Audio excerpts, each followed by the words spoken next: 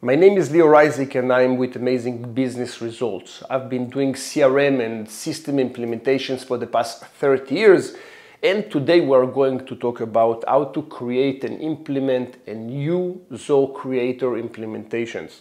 That will be a low-code implementation. We are going to have about 8 videos in this series, and the first one will be identifying business needs. Over the next few videos, we are going to talk about specific issues that will prevent you from being successful implementing a Zoho project implementation. About 90% of the people that will come to us with a Zoho project implementation will be in the failure zone.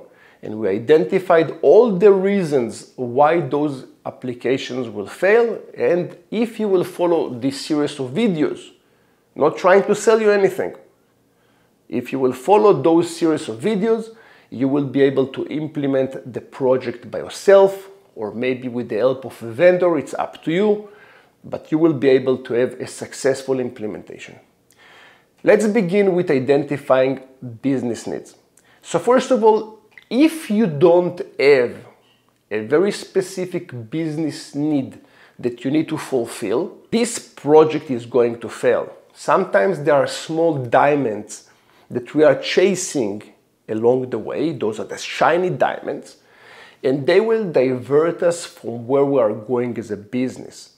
It's super important that the software that you are going to create is going to be part of the way you want to conduct your business and part of the business goals.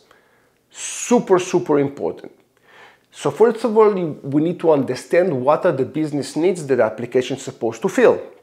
For example, let's assume that I will have vendors that's supposed to work with me.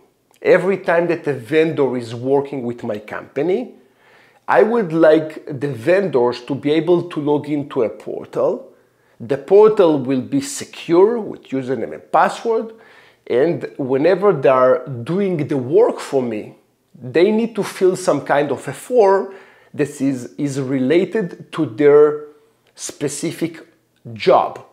So if someone, a vendor, is installing Windows for me, they will need to fill a specific form that is matching the needs of installing a window.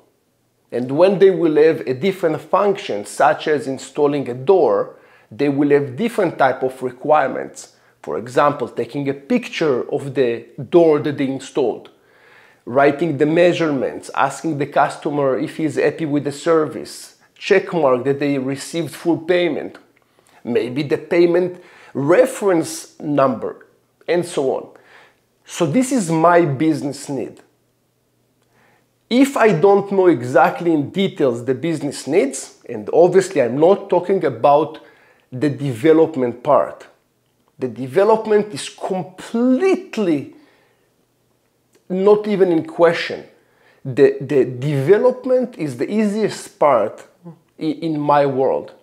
In my world, the most difficult part is actually to identify the business needs and how to connect them to the development platform. Maybe the idea is amazing, but the target platform is not great. And then we need to find a different one. But first of all, identify your business needs. The platform that you are going to code on or to use low code, that's just the tool. And the tool is really irrelevant in this scenario. So first of all, identify the needs. Identify if the application that you're trying to create is actually matching your business path, the business direction. If I am going to create a portal using Zoho Creator that will serve my vendors, is it part of what I set as a plan for my business? As an example, let's assume that I'm trying to acquire another 1,000 clients this year. If me creating a portal for my vendors to serve clients in an easy way Is that part of the path? Is that part of my business goals for 2024, 5? If yes, awesome. If not, and it's diverting me from my plan, probably it's a good thing to have, but not right now.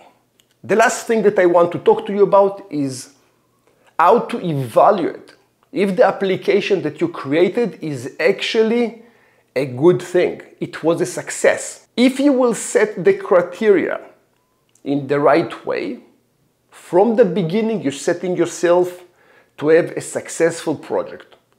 As an example, if we keep the same example, if my vendors will be able to receive their installations over a portal in an easy and organized way, and they will be able to click on a button to accept the job and receive reminders so they won't forget, because usually they do, and they will be able to report when they're taking the job and report that they actually got paid, and I will get all this information back to my CRM, that will be a success from my side.